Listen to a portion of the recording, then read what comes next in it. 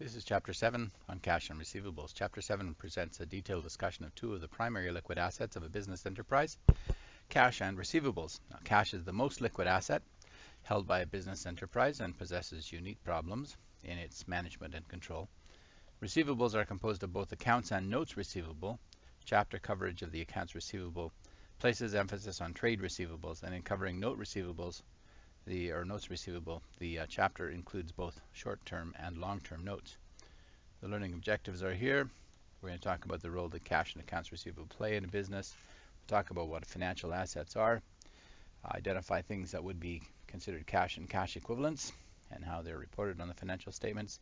We'll define receivables and identify different types of receivables, and look at accounting issues related to recognition and management of accounts receivable, some of which you'll be familiar with already, and some of which will be dealt with in more detail than in previous courses. We'll talk about the accounting issues related to impairment of value, which is bad debts expense, that sort of thing. We'll also talk about accounting issues for short-term notes and loans receivable, and for long-term notes and loans receivable. We'll talk about how to de-recognize receivables, how to write them off essentially.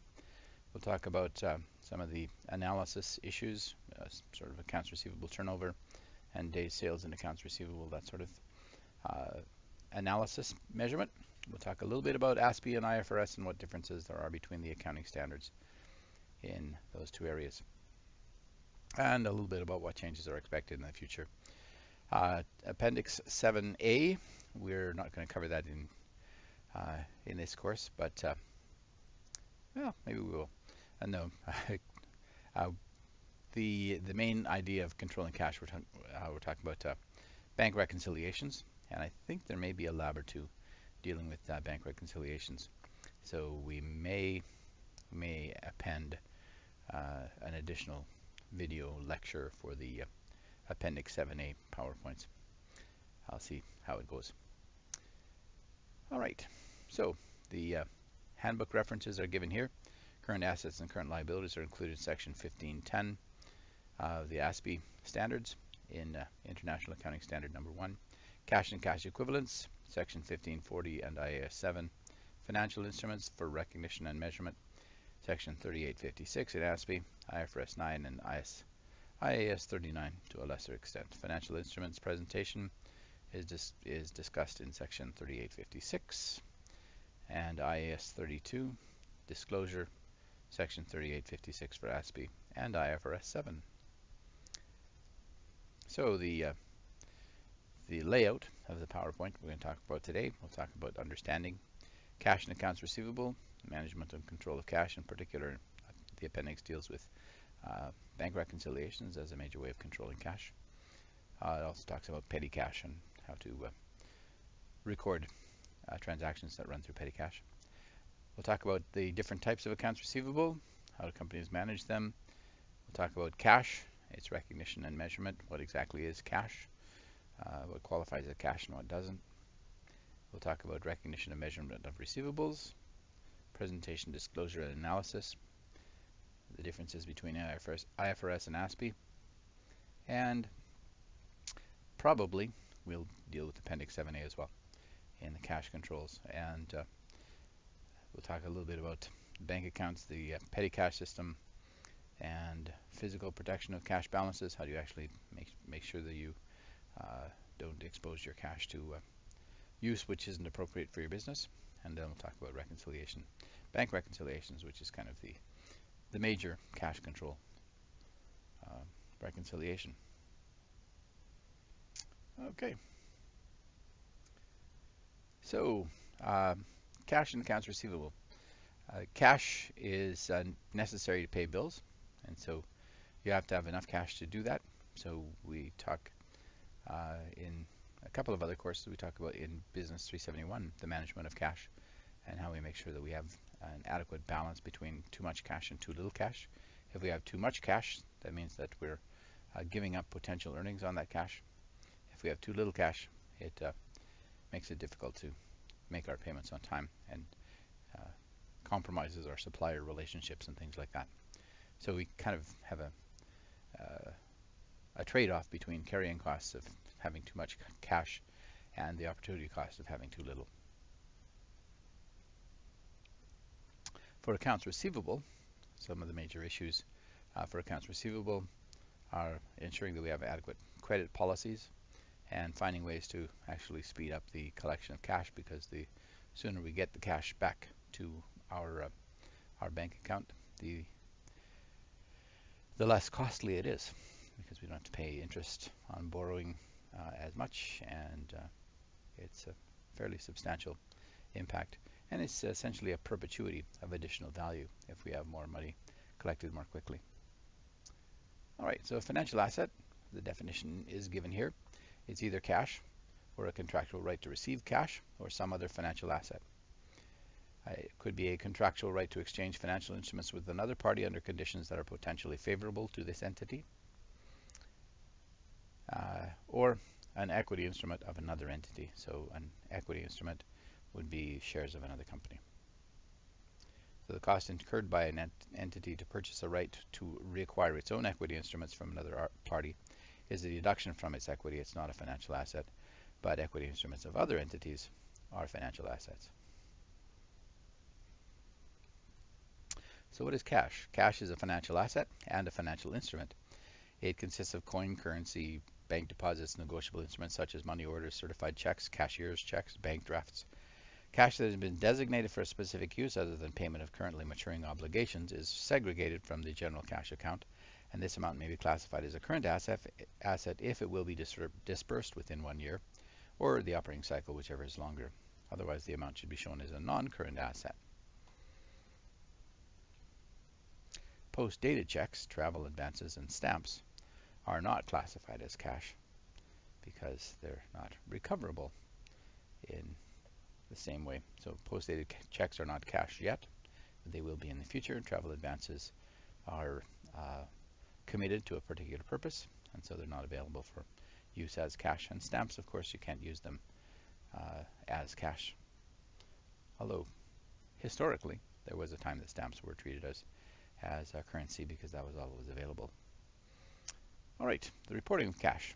The reporting of cash is relatively straightforward, but there are a number of issues that merit special attention. Restricted cash, cash in foreign currencies, bank overdrafts, and cash equivalents are some of those items. Restricted cash, there's a number of ways that cash can be restricted. One is through a compensating balance arrangement to support existing borrowings. It's a way that banks can minimize the risk of lending money. So it's common practice for an enterprise to have an agreement with a bank concerning credit and borrowing arrangements, and when such an agreement exists, the bank may require the enterprise to maintain a minimum cash balance on deposit. That minimum balance is known as a compensating balance. When it's material, compensating balances that result in legally restricted deposits must be separately classified in the balance sheet. The nature of the borrowing arrangement determines whether the compensating balance is classified as a current asset or a non-current asset.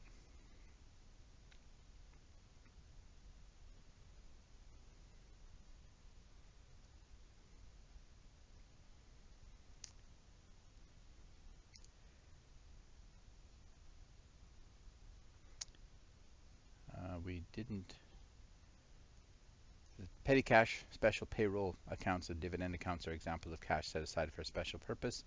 Although they're usually not material to the financial statements, they would also be separately disclosed. Petty cash is usually petty. It's not usually an amount that's of any great value, so not disclosing it separately doesn't really cause any material difference. Foreign currencies. The issues of foreign currencies are often quite complex, and so we deal with them in some detail in the Advanced Financial Accounting course. But here we should note that we do disclose our financial statements in Canadian dollars for the most part, and so the foreign currencies would be translated to Canadian dollars at the date of the presentation of the financial statements.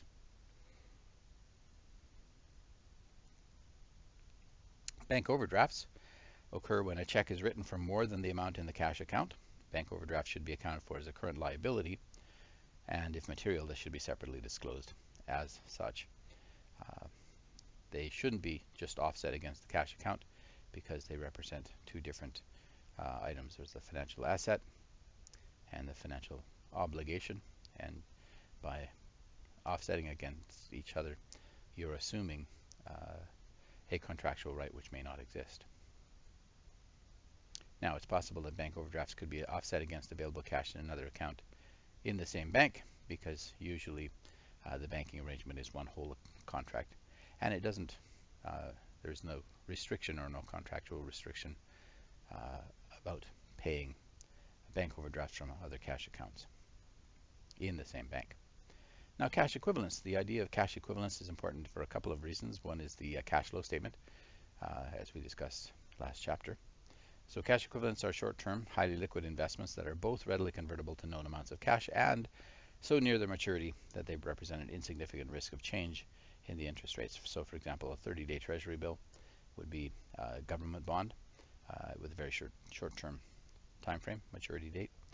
Short-term commercial paper, that's basically an IOU written to a company that's lent money for sort of overnight purposes. Money market funds are mutual funds made up of investments in government securities and short-term treasury bills. Now, ASPE excludes equity investments from the definition of cash equivalents, but IFRS allows some equity investments, such as preferred shares close to the redemption date, to be included as a cash equivalent. Now, most preferred shares don't have a redemption date, so preferred shares that have a redemption date are unusual in any sense of the description. So preferred shares can be a part of cash and cash equivalents for IFRS. Cash equivalents must be measured at their fair value.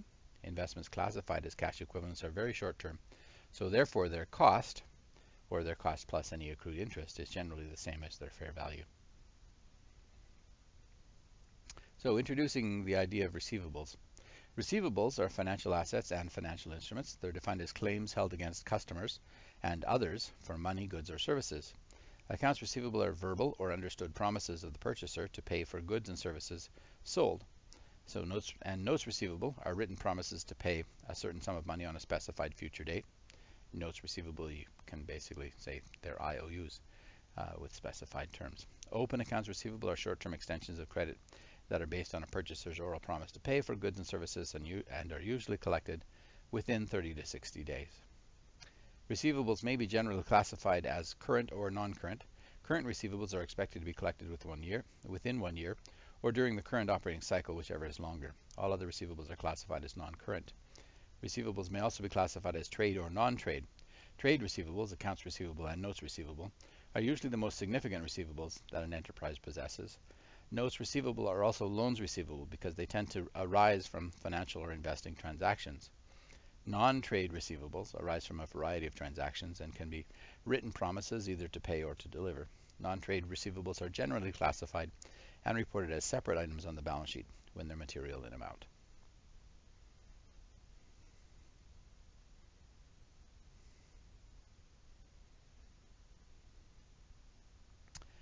Issues in accounts receivable. General standards exist for recognizing and measuring accounts receivable, which includes when to recognize when the entity becomes a party to the contractual provisions of the financial instrument, and value to use, the value to use initially, or fair value, and the subsequent value, the amortized cost of the accounts receivable. In most receivable transactions, the amount to be recognized is the exchange price. That's the amount due from the debtor between two parties to a sales transaction. Two elements that must be considered in measuring receivables are, first, the availability of discounts, or the trade discounts or cash discounts, and the other item is the length of time between the sale and the payment due date, or the interest factor. If it's significant, we would actually use time value principles to determine the present value of the future obligation.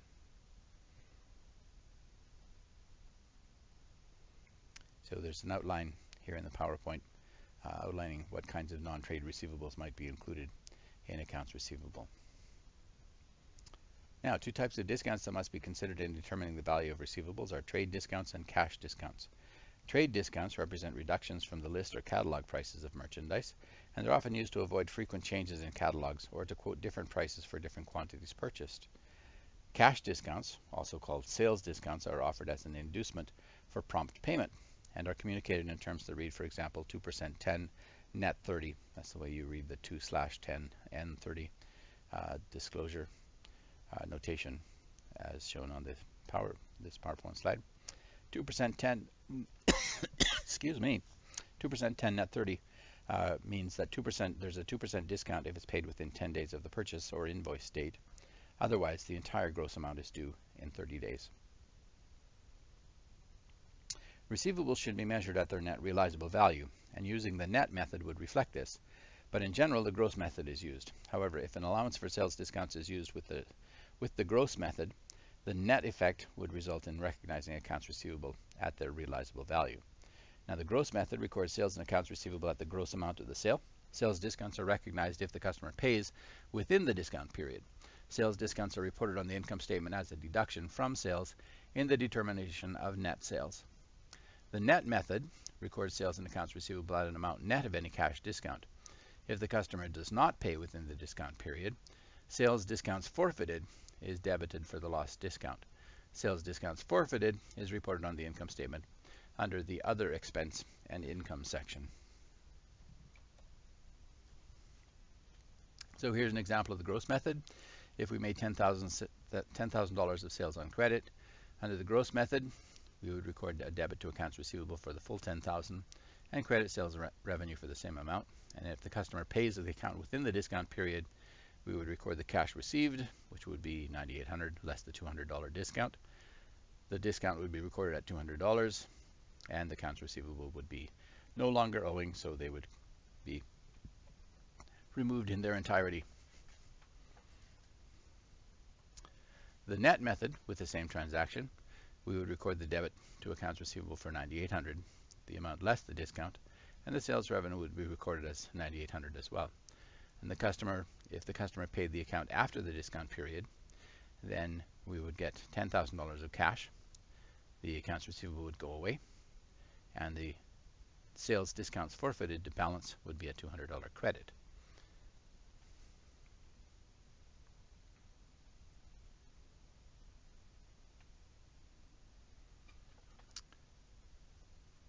Impairment of accounts receivable. To properly match expenses to sales revenue, it's sometimes necessary to establish additional allowance accounts as contra accounts to accounts receivable if sales returns are expected to be significant.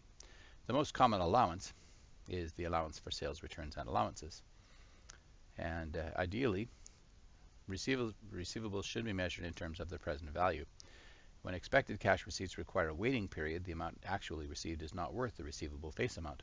In practice, accountants have generally chosen to ignore this for accounts receivable because the amount of the discount is not usually material in relation to the net income for the period. In subsequent periods, accounts receivable should be measured at amortized cost. However, where there is no interest element that has been recognized, cost and amortized cost would be the same.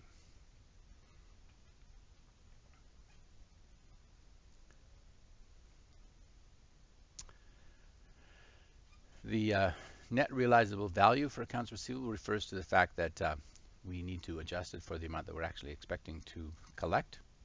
And so we take the gross accounts receivable less any estimated uncollectible amounts and returns, allowances, and cash discounts, as we've just described. Loans and receivables are impaired if there's a significant adverse change in their expected configuration of cash flows.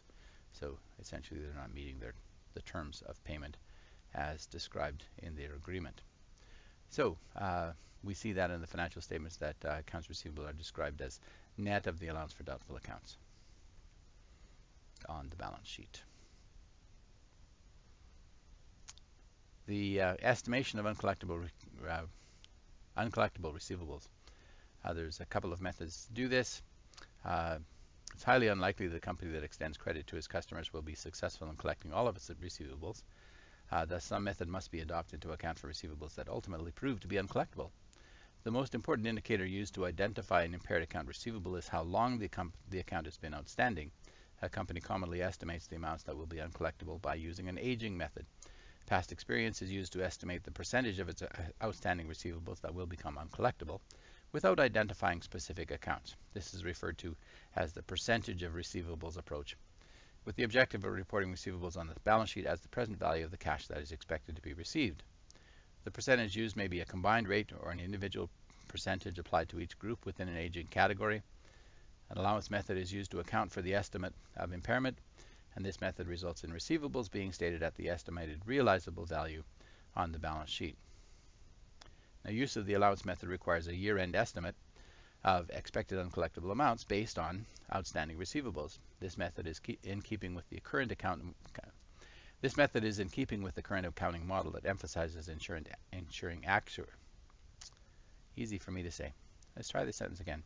This method is in keeping with the current accounting model that emphasizes ensuring accurate measurement of assets and liabilities. The model assumes that if assets and liabilities are properly measured, so will be the related revenues and expenses. The estimate is recorded by debiting an expense and crediting an allowance account. Then in a subsequent period, when an account is deemed to be uncollectible, an entry is made debiting the allowance account and crediting the accounts receivable to remove the accounts receivable from the books.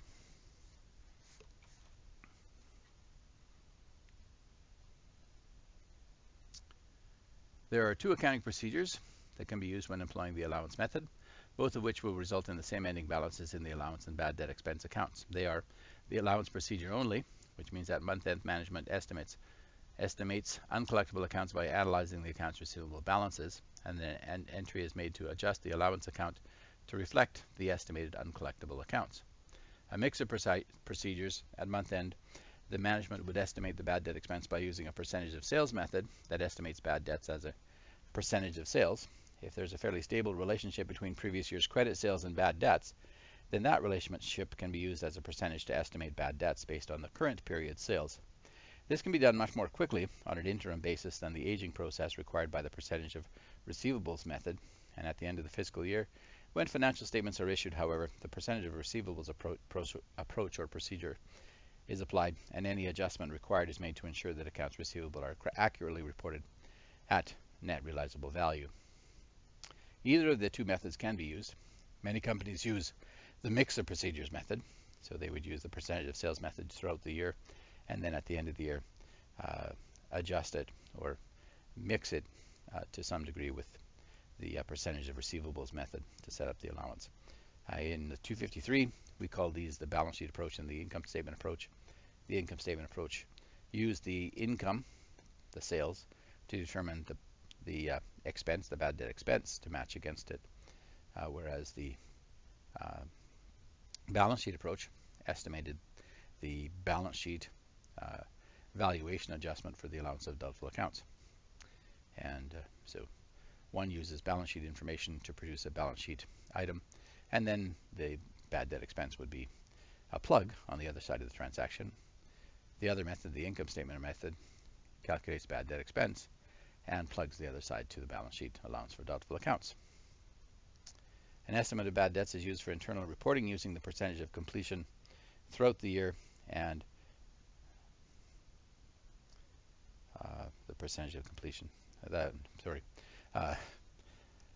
Either of the above two methods, either the allowance procedure only or the mix of procedures may be used. Many companies actually use the mix of procedures method and they make an estimate of bad debts for internal reporting using the percentage of sales method throughout the year. An adjustment is made at the year end based on the aged accounts receivable receivable balances. So income statement method throughout the year, balance sheet at the end of the year.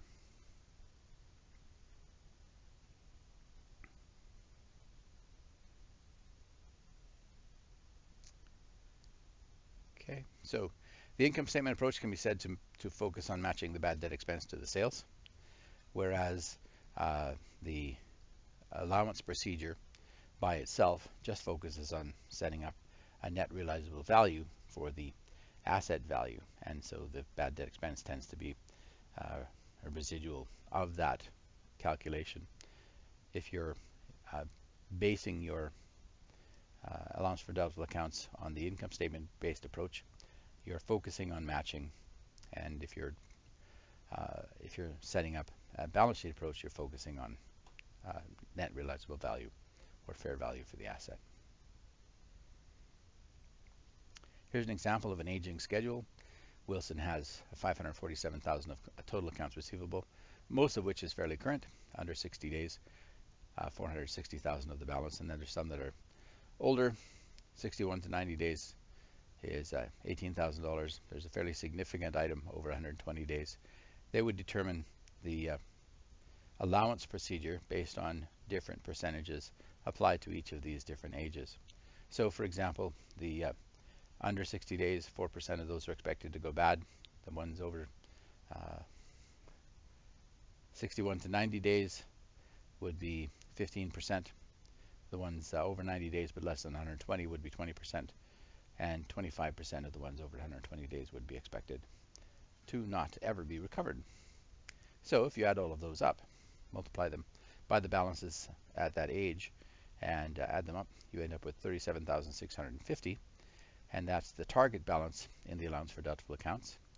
You would adjust whatever the current balance is in the allowance to that number, and that would be the amount of your entry. So in this case, we need to adjust the existing $800 credit balance up to $37,650. We need to increase it by $36,850, and so that's the increase in the allowance for doubtful accounts. And the credit goes to the allowance, the debit goes to bad debts expense, and bad debts expense is just derivative of our allowance for doubtful accounts calculation. Now, the mix of procedures. The advocates of the allowance method contend that its use provides for a proper matching of revenues and expenses, as well as reflecting a proper carrying value for accounts receivable at the end of the period. And when the allowance method is used, the estimated amount of uncollectible accounts is normally based on a percentage of sales or accounts or outstanding receivables. The percentage of sales method attempts to match costs with revenues and is frequently referred to as the income statement approach. The percentage of receivables approach provides a reasonably accurate estimate of the net realizable value of receivables shown on the statement of financial position, and this approach is commonly referred to as the balance sheet approach or statement of financial position approach. The method used to determine the amount of bad debt expense each year affects the amount of expenses that are recorded, and so under the percentage of sales method, the amount recorded as bad debt expense is the amount determined by multiplying the estimated percentage times the credit sales. However, under the percentage of receivables approach, the unadjusted ending balance in the allowance account must be considered in arriving at bad debt expense for the year. The International Accounting Standards Board provides detailed guidelines to be used in determining whether a receivable should be considered uncollectible or impaired. Assessing for impairment is done annually. Possible loss events include significant financial problems of a customer or actual payment defaults, renegotiation of receivable terms due to customers' financial difficulties, perhaps a measurable decrease in future cash flows from a group of receivables since the initial recognition. And even though the decrease cannot be identified with individual assets in the group, there is indication that their future cash flows may not meet the required agreement. Now, a receivable is considered impaired when a loss event indicates a negative impact on the estimated future cash flows to be received from the receivable. And so IASB requires that the impairment assessment should be performed as follows. First, receivables that are individually significant should be considered for impairment separately. If impaired, it should be recognized as such. Receivables that are not individually significant may but do not have to be assessed individually. Any receivable individually assessed that is not considered impaired should be included with a group of assets with similar risk characteristics and collectively assessed for impairment. And any receivables not individually assessed should be collectively assessed for impairment together as a group.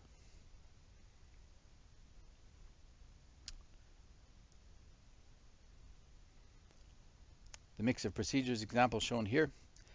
The corporation reports the following balances. Their net credit sales are $400,000, and historically they've seen that 2% of net credit sales generally are not recovered. So you would estimate this year's bad debt expense as 2% of $400,000 or $8,000, which is calculated as shown here. So you record the bad debts expense, and the balance in allowance for doubtful accounts would increase by $8,000 without regard to the current balance. You would need to worry about what the balance actually is in the allowance for doubtful accounts. If over time the allowance for doubtful accounts became a strange result, if you ended up with a very large credit balance, you may have overestimated the percentage of sales that would be uncollectible. And as such, you might adjust your experience and change the percentage in the future.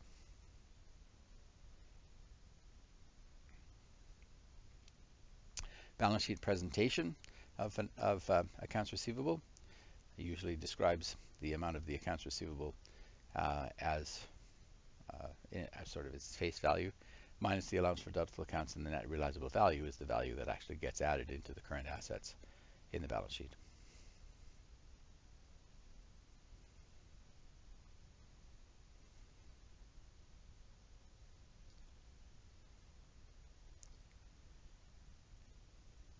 Now, actually writing off accounts receivable. We set up the allowance method for specifically the purpose of keeping the accounts receivable open and still attempting to collect it, even though we think there's a high likelihood that it might not be collected. We still want our accounts receivable clerks to try. So we don't actually take it off the books until we're actually convinced that it should be determined to be uncollectible in finality. So only when that happens, we actually use the allowance for doubtful accounts to reduce the amounts of accounts receivable. So the accounts receivable for the specific customer we're writing off gets credited and taken off the books, and we no longer worry about trying to collect it. And the allowance for doubtful accounts is reduced to offset it. So we're recognizing that that allowance for doubtful accounts has been used to write off the accounts receivable. So both the allowance for doubtful accounts and the accounts receivable goes down, but the net realizable value of total accounts receivable would still be the same. If we actually received payment after having written off the account, we would set up the accounts receivable again, sort of undo the write-off entry, and then record the collection as a separate journal entry. For some cash-based businesses with few credit transactions, a simpler method of recording a bad debt expense is the use of the direct write-off method. So you wouldn't actually bother setting up an allowance just when you recognize that you weren't going to collect a debt that you had been promised. Under the direct write-off method, the receivable account is reduced and an expense is recorded when a specific account is determined to be uncollectible. The direct write-off method is theoretically deficient because it usually does not result in receivables being stated at their estimated realizable value on the balance sheet, but the direct write-off method is regarded the direct write-off method is regarded as inappropriate if the amount deemed uncollectible is material. A subsequent recovery is recorded in a revenue account called uncollectible accounts recovered. Short-term notes receivable. The major differences between trade accounts receivable and trade notes receivable are that notes represent a formal promise to pay, and notes bear an interest element because of the time value of money. Notes always bear an interest element because of the time value of money, but they may be classified as interest-bearing or non-interest-bearing. Interest-bearing notes have a stated rate of interest, whereas non-interest-bearing notes, or zero interest-bearing notes, include the interest as part of their face amount instead of stating it explicitly. So here's an example. If financial statements are prepared while the notes outstanding, interest would be accrued at the balance sheet date for both the interest and non-interest-bearing notes. And here's an example of one that's actually with a stated interest rate. So the interest rate is stated as 6%.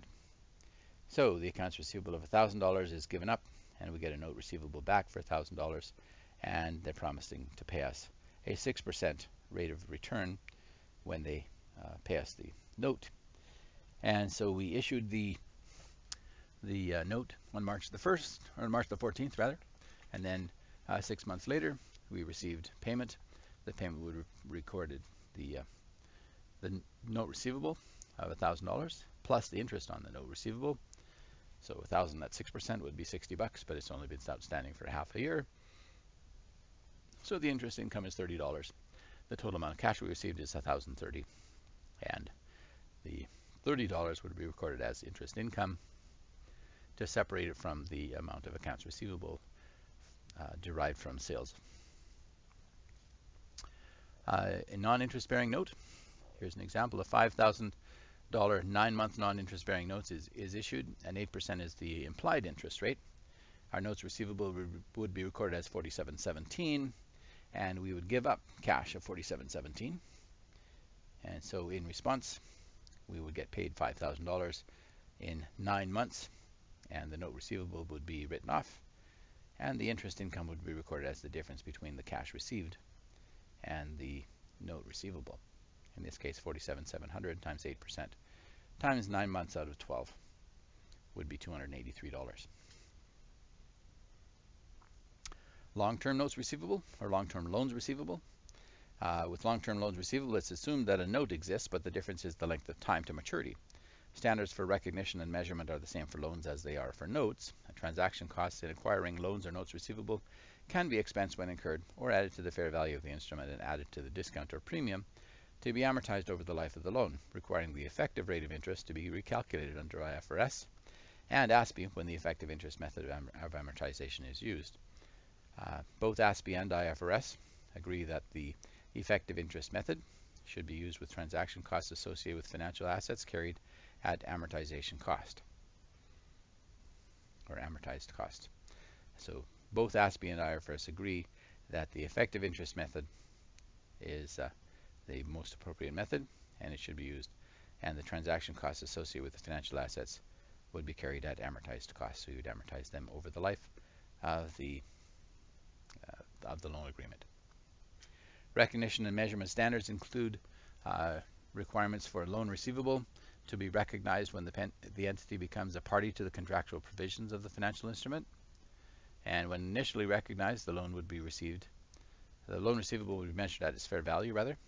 After the initial recognition, the loan receivable would be measured at amortized cost, so we would amortize the cost of any transaction costs over the life of the asset into interest income or interest expense, depending on whether it's a premium or discount. Bad debt losses on the loans receivable would be recognized when they're deemed to be impaired, and so we would have to record that to reduce the fair value if the value of the loan was reduced. Now, long-term notes receivable should be recorded and reported at the present value of the cash expected to be collected. So when the interest stated on an interest-bearing note is equal to the effective market rate of interest, the note would sell at face value. And when the stated rate is different from the market rate, the cash exchanged, or the present value, is different from the face value of the note. The difference between the face value and the cash exchanged, either discount or premium, is then recorded and amortized over the life of the note to approximate the effective interest rate. The discount or premium is shown on the balance sheet as a direct deduction from or addition to the face of the note. Now, under IFRS, the effective interest method of amortization is used for the discount or premium, while under ASPE, the amortization method is not specified, and some private entities prefer to use the straight line method to amortize discounts and premiums because it's simpler. So you'll have to actually use your financial calculator to calculate the present value of the loan and then calculate the amount of interest that was actually earned while waiting to receive payment on the long-term notes receivable. So here's an example. Morgan Corp issued a $10,000 10% 3-year note. The market interest rate is 12% and the annual interest payments are $1,000. So they get 10% times $10,000 every year. So in calculating the note's present value, we would use 12% as the market rate to discount all the future cash flows. And so if you're putting that into your financial calculator, $10,000 would be the future value, and the payment would be $1,000, and the I per Y interest rate would be 12%, and the N would be 3 years. So remember with your financial calculator that if you're calculating the present value of a series of payments, the present value must be calculated so that the N, the I per Y, and the payment are the same in periods, and so all of these are annual in this case. So it's 3 years, 3 is N. The interest rate is 12% per annum, so it goes in as 12, and the annual interest payments are $1,000. So all of that gets put into your calculator. If you computed the present value, you should get 9520, and 9520 is the value of the note. So we debit notes receivable and credit cash for 9520. So essentially that's what we're lending them, 9520, and then they'll pay us back 10,000, which represents the face value payment. Now in this case, because the market interest rate is 12% and we're only paying 10%, that means we're paying actually less than the demanded rate of return for similar loans, and as such they won't pay us the full face value. They'll pay us something less than that. If both of the interest rates, the market interest rate, and the payment were both at 10%, then the note receivable would be exactly at face value, so it would be $10,000. If we were paying 12% and the market interest rate was 10%, we'd have a premium bond, and the bond would actually trade for more than its face value of $10,000. Just like bonds in 370, in Business 370. So on the date of the issue, the company would have an unamortized discount of $480 to be amortized over the 3 years.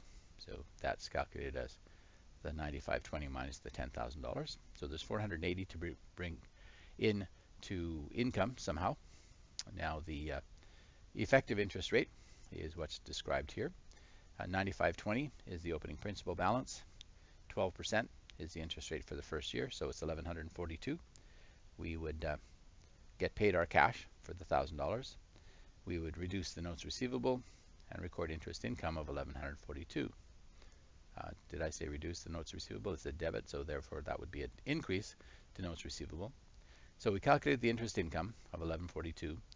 We get the amount of cash promised, which is $1,000, and so the notes receivable would actually go up to $142, which is an amortization or an accretion of the discount. That's the effective interest method that we're calculating here. So continuing the example, the book value of the notes receivable is now $96.62, and that becomes the principal balance for the next year's interest calculation. So once again, interest income is that amount, $1,159, and the amount of cash received is still $1,000. So in this case, the discount on notes receivable, it should be the same account. It should just be notes receivable. The discount on notes receivable, the notation there, it should be the same as the previous entry.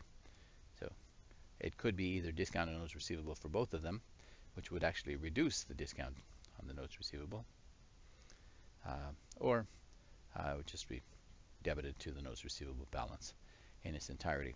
So when a note or loan is issued with the sale of property, goods, or services, the selling price will be equal to the present value of the cash flows promised by the note, discounted at the market rate of interest. And whenever the face amount of a note does not reasonably represent the present value of the consideration given or received in the exchange, the accountant must evaluate the entire arrangement to record properly the exchange and the subsequent interest. Notes receivable are sometimes issued with zero interest rate stated, or at a stated rate that is unreasonable. In such cases, the present value of the note is measured by the cash proceeds to the borrower or the fair value of the property, goods, or services rendered. The difference between the face amount of the note and the cash proceeds or fair value of the property represent the total amount of interest during the life of the note. So if the fair value of the property, goods, or services is not determinable, the estimation of the present value requires use of an imputed interest rate, and the choice of a rate may be affected specifically by the credit standing of the issuer, restrictive covenants, collateral payment, the existing prime interest rate, a number of different things.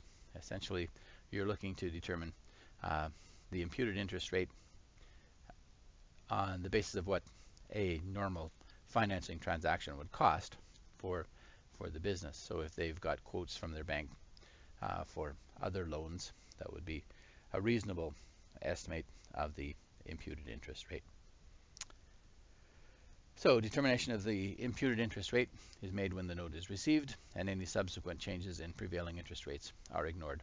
And so we just consider the time at the issue of the loan and the interest context then.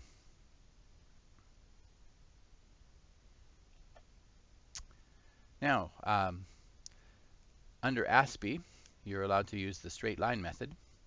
And so instead of using the effective interest method, where we actually calculated the opening principal times the rate of interest, the market rate of interest, you would just take the 480 and divide that evenly by the 3 years. IFRS requires the use of the effective interest method, but ASPE doesn't specify it, so you could actually use a straight line method.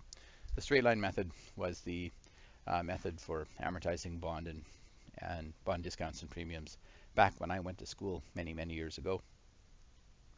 But now it's no longer acceptable because we all have our financial calculators to calculate the effective interest. The valuation of short-term notes receivable and the related recognition of bad debt and expense and allowance parallels that for accounts receivable. So companies often use one of the collective assessment methods, either the percentage of receivables or the percentage of sales methods, to determine possible impairments of short-term notes receivable as well. The valuation of long-term receivables involves impairment testing on an individual note basis. The test involves comparing the carrying amount of the note to the present value of the future cash flows discounted at the original effective interest rate. If the discounted amount is less than the carrying value of the note, then an impairment has occurred, and the journal entry would include a debit to bad debt expense and a credit to an allowance for doubtful accounts. A loan receivable is considered impaired when it is probable, based on current information and events, that the company will be unable to collect all the amounts due for principal and interest.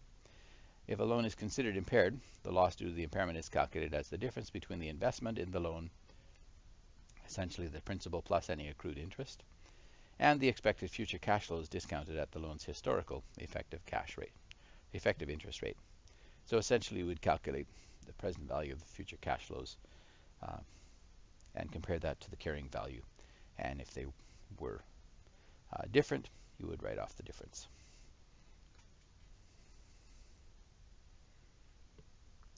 Derecognition of receivables. Derecognition of a receivable, we're not talking about setting up an allowance or writing them off here. We're talking about either using the receivables as a way of getting cash early. And there's a couple of ways that that can happen. They can be used as collateral for borrowing, or it can actually be a sale. So you're actually selling the receivables as an asset to someone else. Now, how would you actually determine that? Well, that's a very good question. Derecognition of a receivable occurs when it can no longer be included as an asset of the company. For example, when a receivable no longer has any value because the customer is bankrupt. So the write-off would be an example of a derecognition. Or when the company sells its receivables to another company, transferring the risks and rewards of ownership to that other company. Now, receivables are often used as collateral in borrowing transactions to generate immediate cash in one of a couple of ways. Secured borrowing or sales of receivables. In secured borrowing, the creditor often requires that the debtor designate or pledge the receivables as security for a loan. If the loan isn't paid when due, the creditor has the right to convert the collateral to cash, so that is to collect the receivables. A company should account for transferred assets in a secured borrowing after the transaction in the same way it accounted for them prior to the borrowing, and account for the liability in accordance with accounting policies for similar liabilities. So the accounts receivable would stay on the books in the same way as they had been recorded before the transaction, but now they have a new liability with the accompanying receipt of cash. In order to accelerate the receipt of cash, companies may transfer accounts or notes receivable to another company for cash. Companies wishing to avoid the 30 to 60-day collection period for accounts receivable may generate cash immediately by selling or factoring their accounts receivable. Factoring of accounts receivable is an outright sale of the receivables to a finance company or bank. Now, when accounts and notes receivable are factored or sold, the factoring arrangement can be either with recourse or without recourse. If receivables are factored on a with recourse basis, the seller guarantees payment to the factor in the event the debtor does not make payment. So when a factor buys receivables without recourse, the factor assumes the risk of collectability and absorbs any credit losses. Receivables that are factored with recourse should be accounted for as a sale, recognizing any gain or loss if all three of the following conditions are met. The transferred asset has been isolated from the transferor, so it's no longer their asset.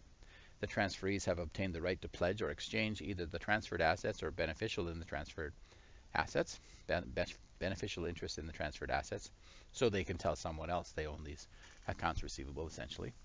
The transferor does not maintain effective control over the transferred assets through an agreement to repurchase or redeem them before their maturity, and that's just the recourse part.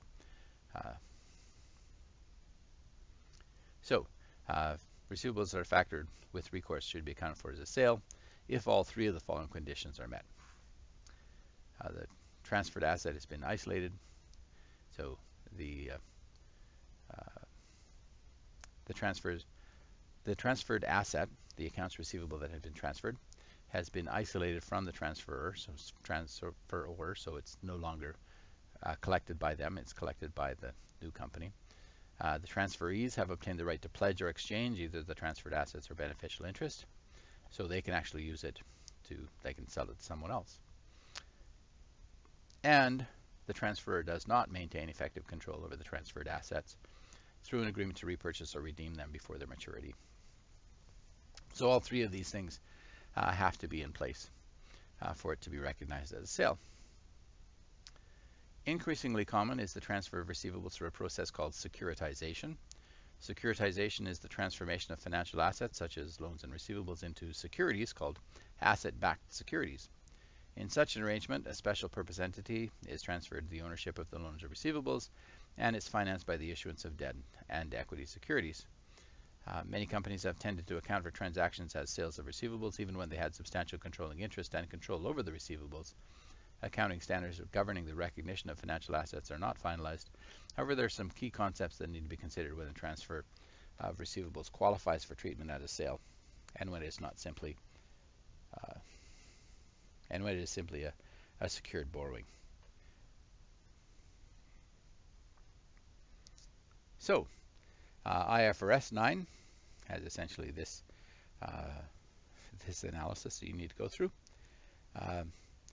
IFRS 9,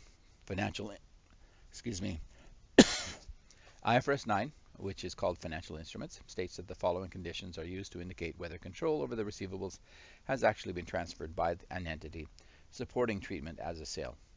The entity transfers the contractual right to receive cash flows from the accounts receivable. So the cash flows go to the purchaser, or to the transferee, not the transferor. So that's one possibility.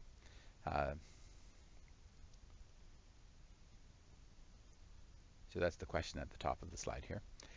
If the entity transfers the contractual rights to receive the cash flows from the accounts receivable, then that supports treatment as a sale.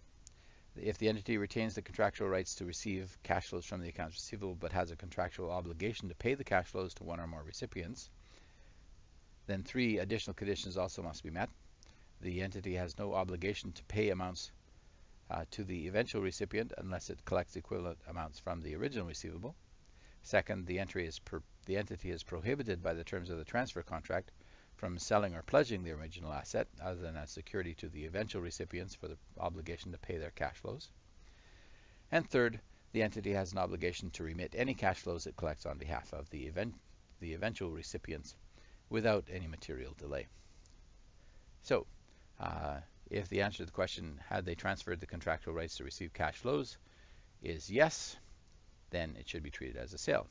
If no, then you would ask the additional questions. Have all of these 3 conditions been met? The entity has an obligation to pay cash flows to one or more parties, the eventual recipients. So if they receive the cash flows, they must pass them along. And the entity has no obligation to pay the events unless they collect equivalent collections from the original receivable. So if their customer pays them, then they'll pay the purchaser of the accounts receivable. If not, they don't have to. So essentially the purchaser is still taking the risk of not receiving those cash flows. So those 2 things, and the entity is prohibited from selling or pledging their original asset. So it's no longer their asset. They can't sell it or pledge it other than as security to the eventual recipients. So the purchaser gets the right to sell or pledge the asset. And finally, the entity has an obligation to remit any cash flows collected on behalf of the eventual recipients without any significant delay. If any of those things are not true, then it's just a secured borrowing. If all of those things are true, then we classify it as a sale.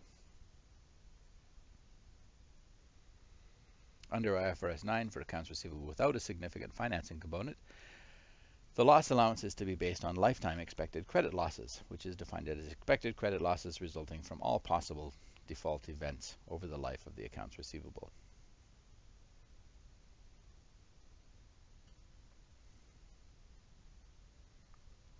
Under ASPE, the main question is there a transfer of control? And those 3 questions that we discussed already. Are the transferred assets isolated from the transferor? And does the transferee have right to pledge or sell the assets? And does the transferor not maintain control of the assets through a repurchase agreement?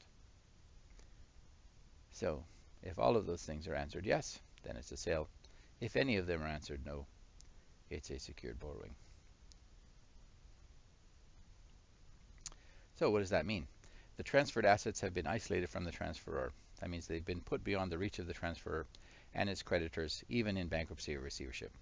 So If they go bankrupt, these are not assets of the company to be liquidated and remitted to creditors of the company. The second one, each transferee has the right to pledge or exchange the assets or beneficial interest it has received, and no condition either constrains the transferee from taking advantage of this right or provides more than trivial benefit to the transferor. So basically they can sell it as if it's their own asset.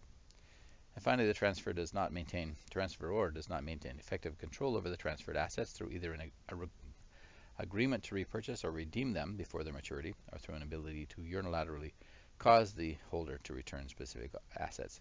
So if the transferor doesn't have any source of control, they can't take them back if they want them back, then that would be an indication that they do not maintain control through some kind of agreement. If all three conditions are not met, the seller must record the transaction as a secured borrowing.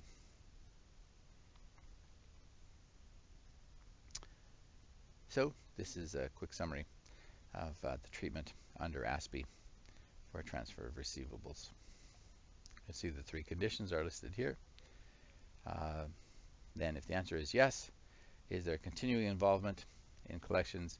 Then if the answer is yes, they are continued to be involved in things like collection of the accounts receivable and such, then you record it as a sale and use the financial components approach, reduce the receivables, recognize the component assets obtained and the liabilities incurred, and record a gain or loss.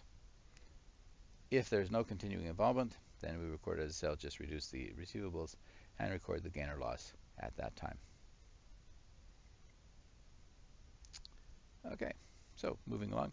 Secured borrowing, the highlights are listed here. Accounts,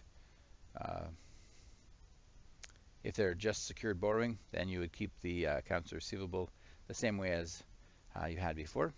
Now there would be collateralized, but that just means that they're committed to be used as security for the borrowing. So as you collect the accounts receivable, you would record any sales returns and sales discounts in the same way as you would before. You would absorb any bad debts expense, just as you would have done before. But now you have a new liability, a note payable. And so there could be a finance charge, which would be a cost of getting financing. There would be an interest expense on the note payable, and you would make payments periodically from the collections, which would reduce the amount of interest expense, presumably. Factoring, the ownership of the receivables transferred to the purchaser. The purchaser is called the factor. The receivables are recorded as an asset in the purchaser's books, not in your books any longer. If they're sold without recourse, the purchaser is fully responsible for collection, and they're fully responsible for the risk of not collecting. The seller records any retained proceeds as due from the factor, which would be a receivable, which covers possible sales discounts and sales returns on allowances.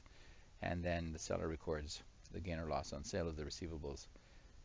Normally it would be a loss because you would pay less than, or you would be paid less than the net realizable value of the receivables, because you're not going to do the work of collecting them. Someone else is. And the seller records any recourse liability. So if the receivables are sold with recourse as a guarantee, then that recourse liability would have to be estimated and determined based on past experience. Presentation issues. Presentation issues. The objective in presentation and disclosures related to receivables is to allow users to evaluate the significance of these financial assets to the entity's financial position and performance, and to assess the nature and extent of the associated risks, the risk associated with them. The presentation of accounts receivable of all receivables on the balance sheet includes the following considerations. You should segregate the carrying amounts of different categories. So trade receivables versus non-trade, current versus long-term, and so on. You need to indicate the receivables classified as current and non-current in the statement of financial position. You would appropriately offset the valuation accounts for receivables that are impaired, including a discussion of individual and collectively determined impairments. Disclose the fair value of receivables in such a way that permits it to be compared with its carrying amount, and disclose information to assess the credit risk inherent in the receivables by providing information on receivables that are neither past due nor impaired, the carrying amount of receivables that would otherwise be past due or impaired, whose terms have been renegotiated, so renegotiated as notes, for example, Receivables that are either past due or impaired, an analysis of the age of receivables that are past due. That information should be disclosed as well. Disclose any receivables which are pledged as collateral, and disclose any significant concentrations of credit risk arising from receivables. So if there's one large corporate group that all have significant amounts of accounts receivable, you might note that as being a particular source of risk. Major disclosures are also required about the securitization or transfer of receivables, whether they're derecognized or not, and credit risk is a major concern associated with accounts and loans receivable, so IFRS requires more extensive information than what is required under ASPE. In evaluating the liquidity of receivables, the receivable turnover ratio is used, where you calculate the ratio of the sales to the average accounts receivable. If you have 2 years of accounts receivable, you can calculate the average. Otherwise, you would use the ending accounts receivable. And that would tell you how many times the accounts receivable balance was collected and then reestablished through sales during the year. If you want to know the days sales in receivables, you take 365 and divide it by the receivable turnover ratio. So here's the calculation. The ratio used to assess the liquidity of receivables is the receivables turnover ratio, which measures the number of times on average receivables are collected during the period. Days sales collected is 365 over that number, and it tells you how long it takes you to collect the average accounts receivable balance. Finally, comparing IFRS to ASPE, you can look at illustration 7-19 in the text. The standards are similar. Issues related to impairment and derecognition are still under study in IFRS, and so they may be coming out with additional requirements during your career as a student of accounting.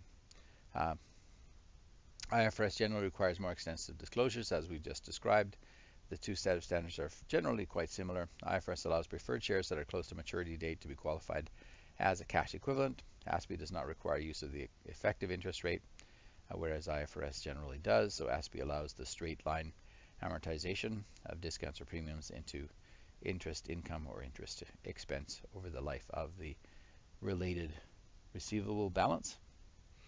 And when determining whether an asset should be derecognized, ASPE considers who has control of the asset, whereas IFRS considers whether the risks and rewards of ownership have been transferred, using the flowcharts that we've just looked at, read just above. And that's it for Chapter 7.